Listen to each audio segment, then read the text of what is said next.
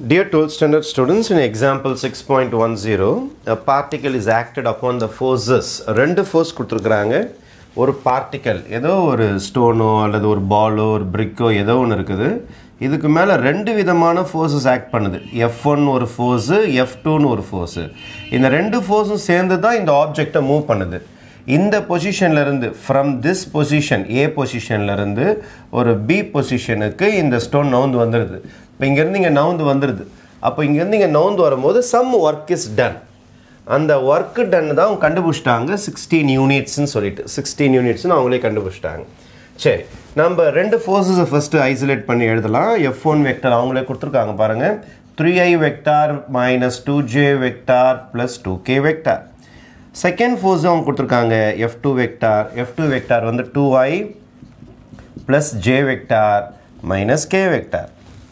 இப்போ resultant force ரெண்டு force சேர்த்துக்கலாம். ஏன்னா ரெண்டு பேரும் சேர்ந்து தான் இந்த ஸ்டோனை தள்ளியிருக்காங்க.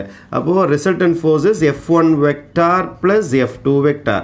இப்போ ரெண்டு பேரும் ஆட் பண்ணீங்கன்னா 3 plus 2 5i வெக்டர் ஆயிடும். minus 2ல j போச்சுன்னா minus j வெக்டர் ஆயிடும். 2ல 1 போச்சுன்னா plus k வெக்டரா மாறிடும். Alright? But this is my resultant force. இப்போ நான் displacement கண்டுபிடிக்கணும். இங்க இருந்து இது நவுந்து இருக்குது. அப்போ some distance has been moved by this object. அப்போ இந்த distance moved by the object தான் displacement அல்லது d vector னு சொல்லுவாங்க. அப்போ d vector is 2 minus from the position of 2 எங்க போய் சேர்ந்துச்சு அதான் b இதான் a. இத o b vector minus oa vector னு எழுதலாம் அல்லது 2 minus from னு எழுதலாம். ஒண்ணும் பிரச்சனை கிடையாது. அப்போ 2 minus from அவங்க கொடுத்திருக்காங்க from the point. இது from இது to the point இதான் 2. அப்போ 2 point தான் ஃபர்ஸ்ட் எழுதணும். 4i minus j plus lambda k minus oa vector. oa vector இது இருக்குது பாருங்க. I vector plus 3j vector minus k vector. அப்போ 4 minus 1 becomes 3i vector minus j minus 3j minus 4j vector lambda k minus of minus plus k ஆயிடும். அப்போ lambda k plus k vector, right?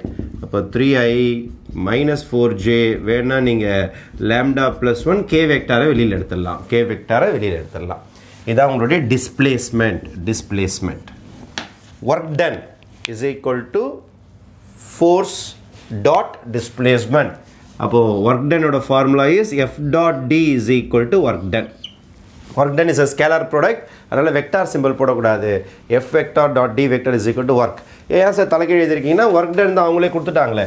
work done அவங்களே கண்டுபிடிச்சிட்டாங்க. எவ்வளோ units? 16 units. F ஓட answer தோ இருக்குது, D ஓட answer தோ இருக்குது. ரெண்டு பேரையும் டாட் பண்ணீங்கன்னா உங்களுக்கு ஆன்சர் வந்துடும். அப்போ F vector dot D vector பண்ணிடலாமா? அவர் F vector தோ இருக்குது பாருங்க. 5i minus j plus k dot d vector. இப்போ d vector எழுத போற இந்த இடத்துல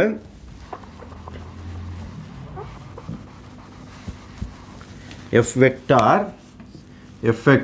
5i minus j plus k dot d vector தோ இருக்குது 3i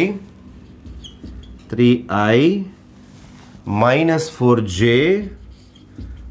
4j plus lambda plus 1 into k is equal to work done ஓட ஆன்சர் வந்து 16. I ஓட மல்டிப்ளை பண்ணனும் 5 3s are 15. j ஓட மல்டிப்ளை பண்ணனும் plus 4 minus into minus plus 4. 1 lambda ஓட multiply பண்ணா 1 into lambda plus 1 is equal to 16. அப்ப இத ஆட் பண்ணீங்கன்னா you will be getting 19 plus 1 multiply பண்ணா lambda plus 1 is equal to 16. இதை ஆட் பண்ணீங்கன்னா you will be getting 20 plus lambda equal to 16. Lambda equal to 16 minus 20. Your answer will be minus 4 is the value of lambda. Okay. Thank you.